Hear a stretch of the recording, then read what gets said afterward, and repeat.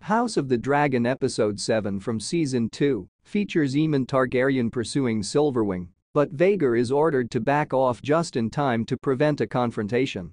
It's out of character for the dragon and rider, who have proved they're willing to kill to achieve their respectively, and they appear to have gained the courage to face Vhagar. As if on cue, Aemond flees from the danger waiting on Dragonstone after pursuing Silverwing and Ulf, who unexpectedly show up in King's Landing. Aemond realizes even Vhagar can't beat that many dragons. Housily overwhelmed. This is a task that Aemond may have attempted in certain situations. An example of a fight they would be interested in is Vhagar taking on Silverwing and Syrax. As the second largest and one of the fiercest dragons, Vermithor, however, completely alters the dynamic. It would be stupid for Vhagar to take on the Bronze Fury and Silverwing, even though their superior war experience would give them the advantage in a one-on-one confrontation. Vhagar would be defeated even if she managed to bring along a few of Seasmoke and Syrax. Aemond sees through Rhaenyra's trap, which is reminiscent of his own schemes with Criston Cole during the Battle of Rook's Rest, and he knows what's going on. Even if they are excited, running away ensures that he and Vhagar will be able to battle another day. Rhaenyra's attempted trap for Aemond was a risky move. It is a daring and exceedingly dangerous move for Ulf to take Silverwing to King's Landing and try to provoke a confrontation between Aemond and Vhagar on Dragonstone.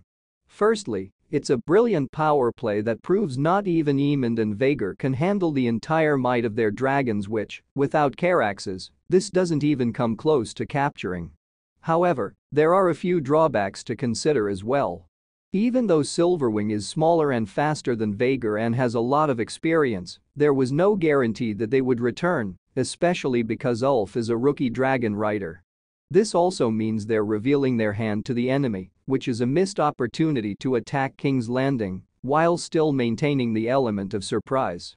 Though it may be risky, eliminating Vhagar would be the ultimate prize, therefore seizing the opportunity should not be passed up. How many dragons the Blacks have now? After the 7th episode of Season 2, Rhaenyra appears to have struck it rich as she has gathered an impressive army of dragon riders. The Blacks have a number of dragons, but the Greens only have Vhagar due to Aegon and Sunfire's recoveries. They already possess the unimpressive and inexperienced Syrax from Rhaenyra, the Vermax and the Moondancer from Baela. Despite being renegade for most of Season 2, Daemon and Caraxes are still on their side, and his story suggests he'll be back to them shortly.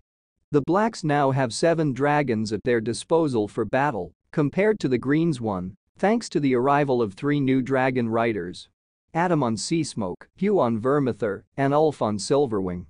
The day is probably not far off when Rhaenyra will launch her assault on King's Landing, even though Vhagar is the largest dragon in the realm.